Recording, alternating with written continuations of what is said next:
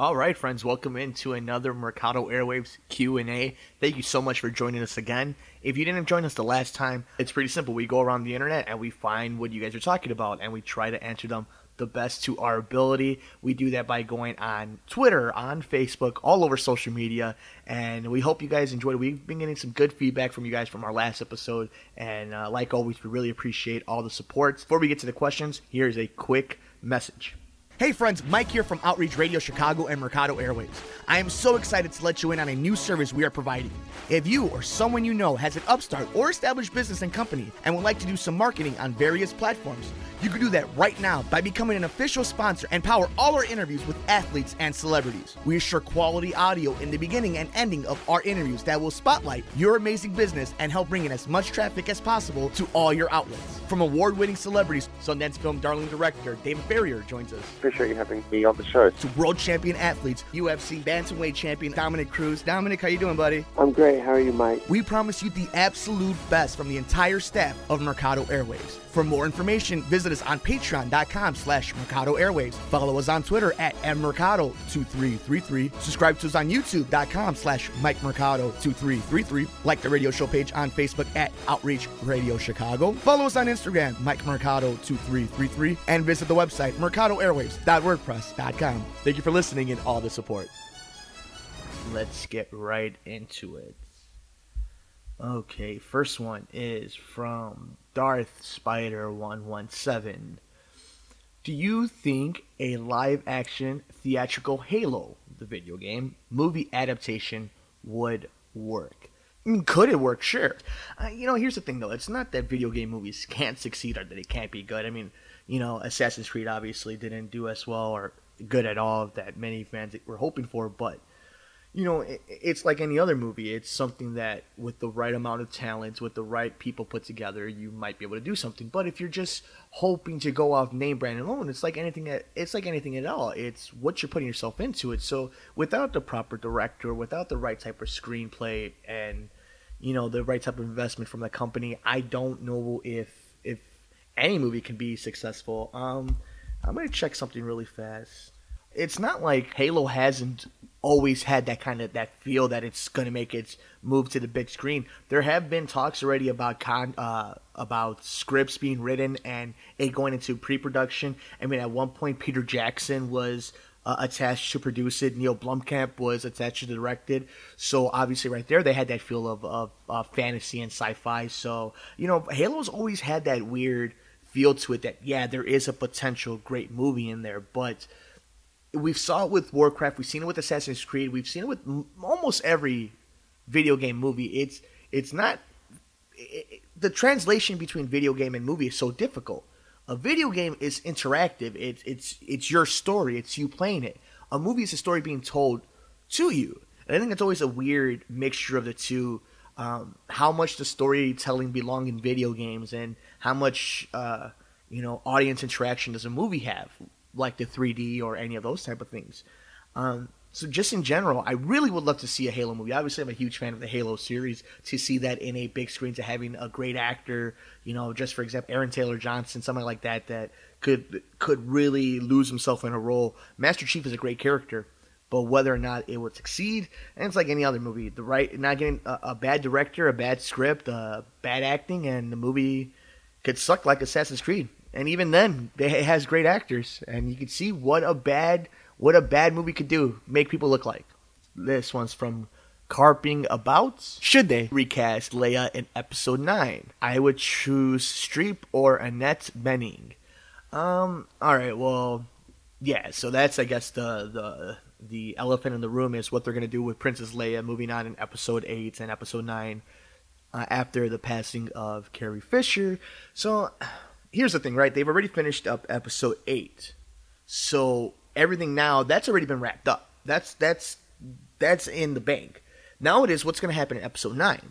So if she makes it out of Episode 8, if General Leia, survives Episode 8 into Episode 9, what do Lucasfilms and Disney do from there?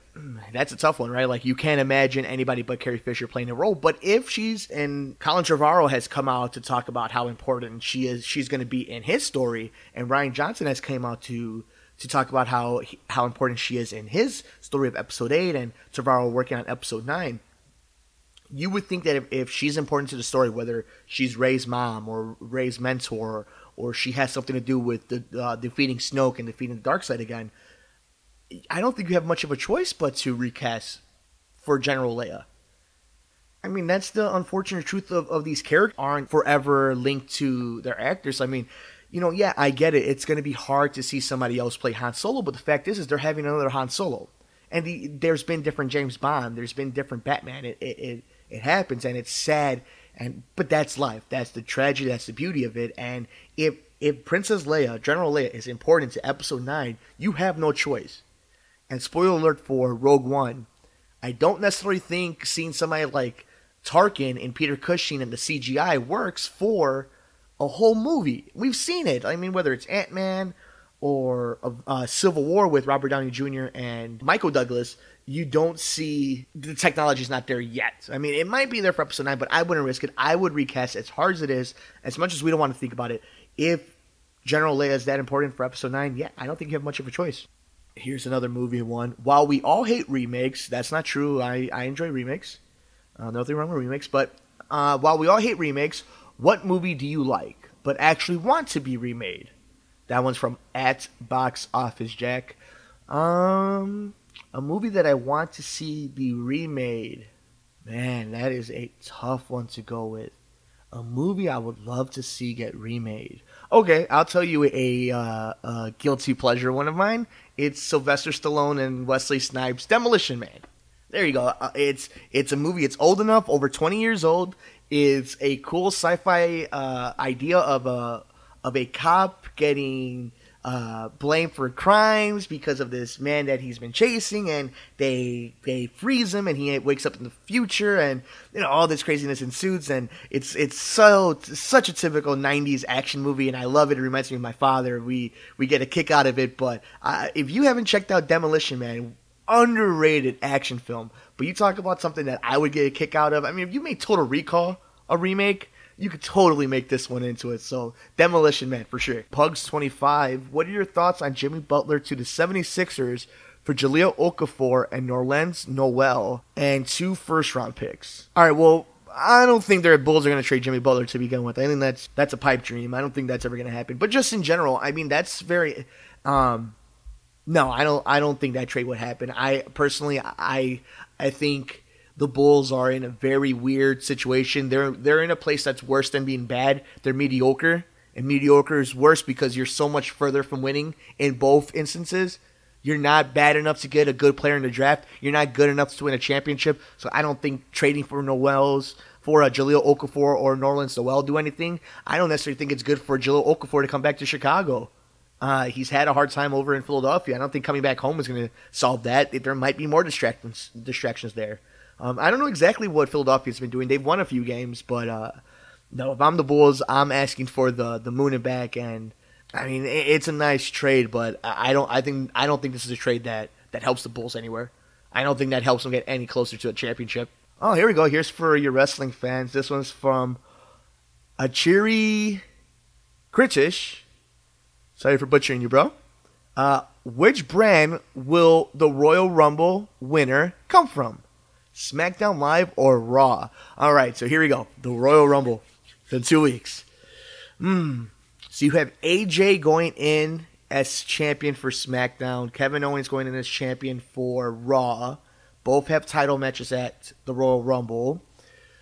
You have Undertaker who's in the Rumble. You have Miz, Ambrose. The betting favorite right now in the Vegas line is Undertaker. So I think that's an easy one to go to. Oh, you have Brock Lesnar and Goldberg also in the Royal Rumble.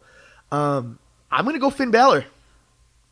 I will go surprise. I think Raw's Finn Balor will win and will probably challenge... No, now we're going to get into storytelling stuff.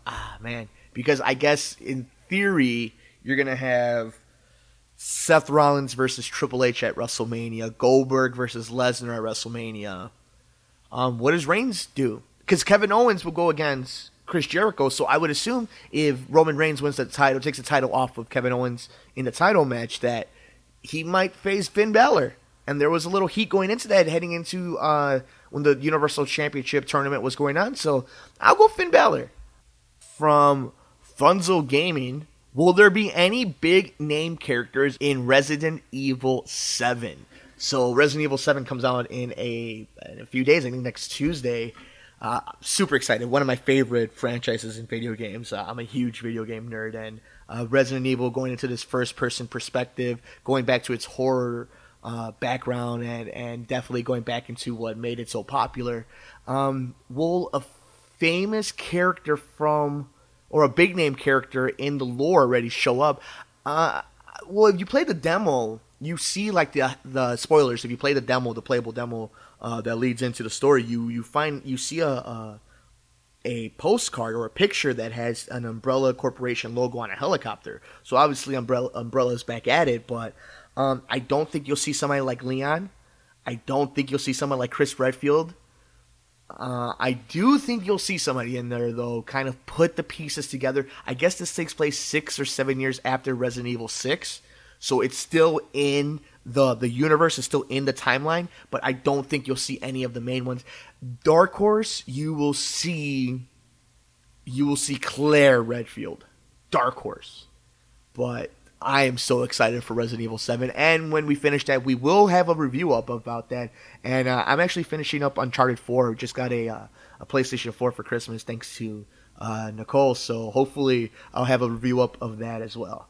Hey friends, Mike here from Outreach Radio Chicago and Mercado Airwaves. I am so excited to let you in on a new service we are providing.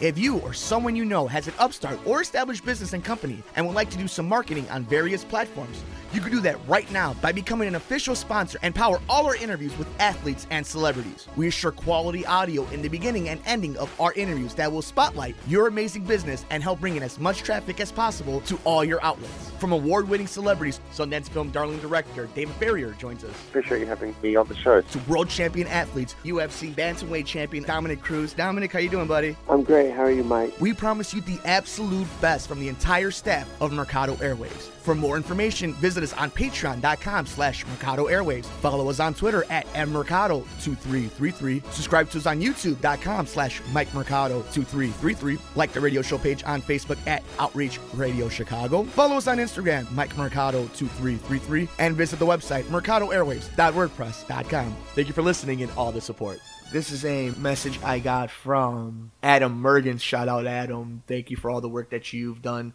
for us back when we were doing the wrestling podcast, for drawing those cool pictures. So hope you're doing well, brother. Thank you. All right. I've been sort of perplexed on the steer towards younger head coaching in the NFL and beyond. With the Rams' hire of Sean McVay at 31 years old, do you think this is going to be something that will transcend over all major sports? With coaching vacancies happening left and right, are we seeing sports being okay with gambling on people with such short merit? That is a very interesting question in general. I think it goes bigger than sports. Just this idea that you can't be afraid to give the reins to somebody young. Do you put an age limit on talent? Here's the thing, though. It's like, I don't know if McVay is going to have that much success over in Los Angeles for the Rams. Fact is we don't know anything about his quarterback in Goff. Is he worth the number one draft pick? Is there enough talent around him? Does he evaluate talent well enough to execute his game plan? That's always the bottom line. I think age is beyond all that. It's the talent that's surrounded by you, specifically in sports. I mean, we're seeing it now with Shanahan becoming the coach of the 49ers, leaving Atlanta. Another young NFL coach. So, I mean, when Mike Tomlin became the coach of the Pittsburgh Steelers, he was a pup. And that was a huge thing. And now what? He's won 2 Super Bowls with them? On their way to another AFC Championship game. I think it's a very interesting subject. And I think it's a hot take type of thing of, what does this mean? Is the game changing that they're bringing in younger coaches? I just think you have to win now. And the game is evolving. And the counter to that is somebody like John Fox in his 60s has been in the NFL, has survived, has won games. You've seen it with Jeff Fisher. Is that what the league wants to continue doing? The game has to evolve, regardless of football or any sport. And I think you're seeing that even in baseball, where managers don't ride the buses anymore in the minor leagues. They retired. For example, David Ross, in 4 or 5 years when Joe Maddon's gone, he will be the manager of the Chicago Cubs. I'm certain of it. We've seen it with Mike Matheny over in St. Louis. It happens. Joe Girardi with the Yankees and Marlins.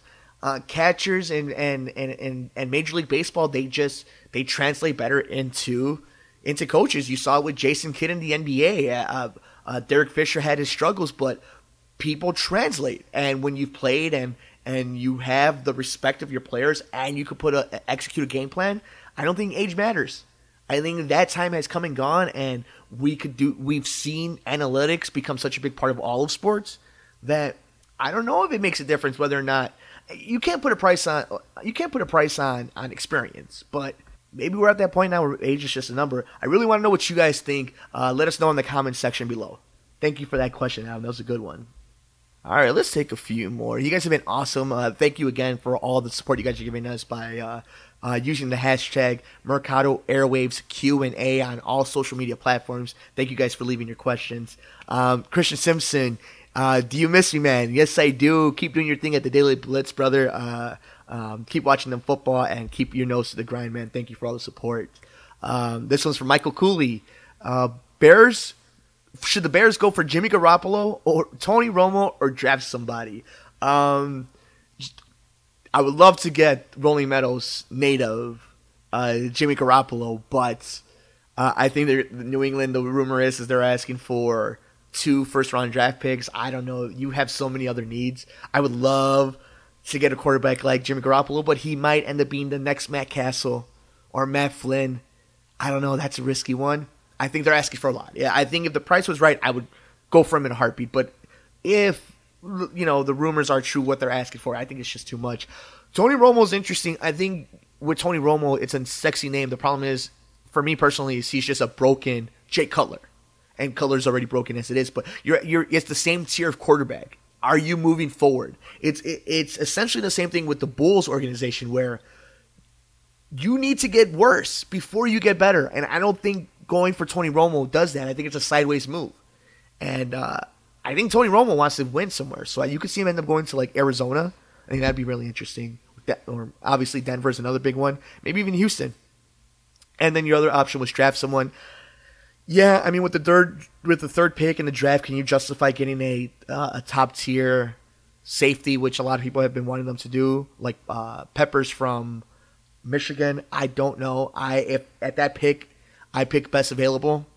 You have so many needs, whether it's offensive line, defensive line, linebacker, wide receiver, depending on what you're going to do with Alshon Jeffrey and if Kevin White ever gets on the field.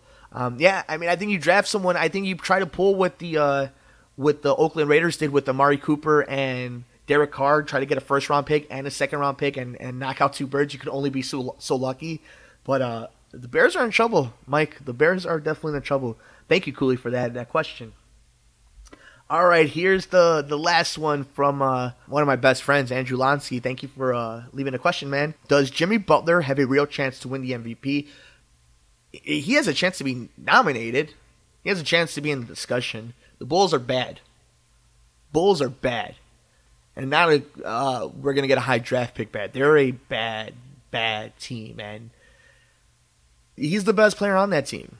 But in a league that has Kevin Durant, Steph Curry, James Harden, LeBron James, I'm going to butcher his name, but Ate Kentempo from Milwaukee, I don't see it. I think Jimmy is a hell of a player. I think Jimmy is a hell of a trade asset. I think Jimmy is a hell of an asset to begin with. Has worked his tail off. Has become better than anybody could ever imagine.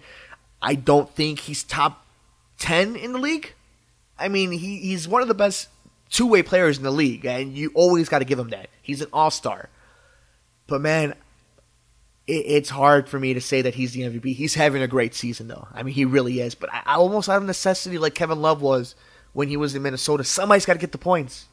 All right, then Andy asked, what is the movie this year that has the best chance to beat Star Wars Episode 8 at the box office? Okay, this is a question that's been going around the internet a little bit. You have Justice League Wonder Woman, Guardians of the Galaxy, Part 2, Spider-Man Homecoming, Alien Covenant, Logan, Justice League, Beauty and the Beast, Despicable Me 3. Those are just the ones that have King Kong, Skull Island. So all these movies, oh my goodness, the one that always makes over $1 billion in Transformers. All right, I will say the movie that will beat, not just come close, but will beat Star Wars Episode 8 at the box office, Beauty and the Beast. Now, talk about nostalgia. It's right at the right time, right at the right age group. Just enough people in that age group have had kids or gonna have kids. Their parents are old enough to go by themselves, not worried about their kids. It hits so many demographics. It hits so many people's nostalgia. And the movie looks phenomenal. Nicole and I just went to go see La La Land, which another amazing movie. We'll do a review on that one soon. But I was moved by it. It overcame me. It's epic. The cast is phenomenal. I think in this order, I think it will be Beauty and the Beast. First, let's do the rankings of the closest. The movies are gonna have the best chance to dethroning Episode 8 this coming up year. I think will be Beauty and the Beast, Guardians of the Galaxy 2, Spider-Man: Homecoming, and a dark horse will be Transformers. Star Wars will finish number 2, though. And the last one from Andy. Andy did a triple header. Thank you, man. I appreciate the content. Rumor has it there's a chance of another DC Comics show joining the Arrowverse. Who should be introduced? Now, there is already a rumor that Berlanti, who runs the universe of the TV shows, is working on a Blue Beetle either film or gonna work into adaptation. Now, if you watch the CW universe, first of all, I love The Flash. I think it is my favorite show on that universe. I love DC's Legends of Tomorrow. I kind of fell off of Arrow. Arrow has had a nice comeback, but and Supergirl. Supergirl's really good. I personally want to see the person they brought into Supergirl Season 2, and that's Superman. I think Superman is ready for a cool adaptation in the TV world. Now, Tyler Hoechlin, the guy who plays Clark Kent Superman, he was in Teen Wolf. He is awesome. He looks like Clark Kent. He acts like Clark Kent. He holds himself with a strong presence, but also very comforting in a way you would think Superman is. His chemistry with Supergirl is, top notch. I really, really, really, really, really want to see a lighter tone of Superman. I think Henry Cavill and Man of Steel are phenomenal. I think they have their place in the big screen. But when you're watching shows like Flash and Green Arrow, and you're never going to get Batman, which I would love, that idea of Superman being back on television, that comfort of him being there, I would love to see the potential storylines of a better version of Smallville. Not having, unlike Peter Parker, unlike Spider-Man, some of Superman's greatest stories are of him as an adult figuring himself out as a man, as a hero. And you could do that as long as, you keep to the characteristics that Hoechlin has brought into the Supergirl universe. But another one would be Constantine. I think Constantine was so underrated on NBC, and I would love to see him get a second chance, a second life in the CW universe. The CW universe is kicking ass, and I'm excited to see what else they do. But that'll do it for us, guys. Thank you. This was a really fun Q&A. I hope you guys enjoyed it. Thank you, everybody who submitted any questions, and thank you to everybody for all the support you guys have given us. We're everywhere in the universe. I'm on Twitter at Mercado2333. Follow me on Instagram, Mike Mercado2333. Subscribe to us on YouTube, youtube.com/Mike Mercado2333. I'm on Facebook, Michelangelo Mercado, and the radio show's on Facebook at Outreach Radio Chicago. Do us a huge favor. You've heard the commercials. Visit us on patreon.com/Mercado Airwaves and check out all the cool offers that we have there, like our offer to hear all of our interviews with celebrities and UFC superstars ad-free and before anybody else on social media. Check that out, guys, and visit the website mercadoairwaves.wordpress.com. outreachradio.com. Thank you so much for joining us, and we will see you next time. Hey friends, Mike here from Outreach Radio Chicago and Mercado Airwaves. I am so excited to let you in on a new service we are providing. If you or someone you know has an upstart or established business and company and would like to do some marketing on various platforms, you can do that right now by becoming an official sponsor and power all our interviews with athletes and celebrities. We assure quality audio in the beginning and ending of our interviews that will spotlight your amazing business and help bring in as much traffic as possible to all your outlets. From award-winning celebrities, Sundance Film darling director David Farrier joins us. Appreciate you having me on the show. To world champion athletes, UFC bantamweight champion Dominic Cruz. Dominic, how you doing, buddy? I'm great. How are you, Mike? We promise you the absolute best from the entire staff of Mercado Airwaves. For more information, visit us on patreon.com/Mercado Airwaves. Follow us on Twitter at mmercado2333. Subscribe to us on youtube.com/MikeMercado2333. Like the radio show page on Facebook at Outreach Radio Chicago. Follow us on Instagram, MikeMercado2333. And visit the website, mercadoairwaves.wordpress.com. Thank you for listening and all the support.